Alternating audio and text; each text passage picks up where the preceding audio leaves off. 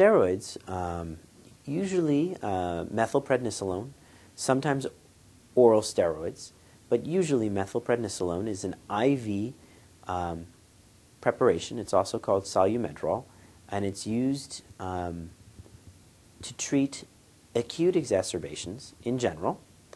And an exacerbation really means disease activity, new symptoms lasting in general more than 24 hours. And steroids are used to help patients feel better faster. They are not an FDA-approved treatment, but they are very commonly used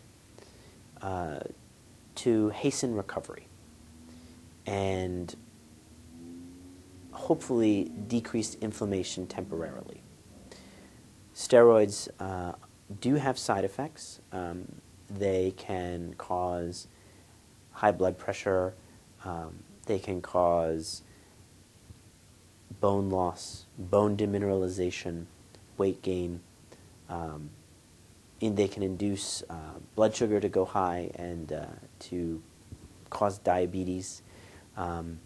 Usually goes away after the treatment ends, but sometimes doesn't. Steroids are generally perceived not to alter the course of the disease. They're not a treatment for the disease. They're a treatment to help patients get better faster. Also, an FDA-approved treatment, which is a little bit rarer, is something called ACTH. It is a form of steroid that is also given in an IV preparation over slow infusion, and it is another way of helping patients feel better faster.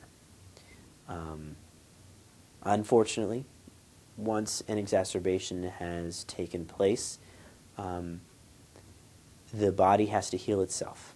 And the body does a good job, not a perfect job, but generally a good job of helping patients feel better. Sometimes these steroids will help patients feel better faster, and that is the hope when we give them.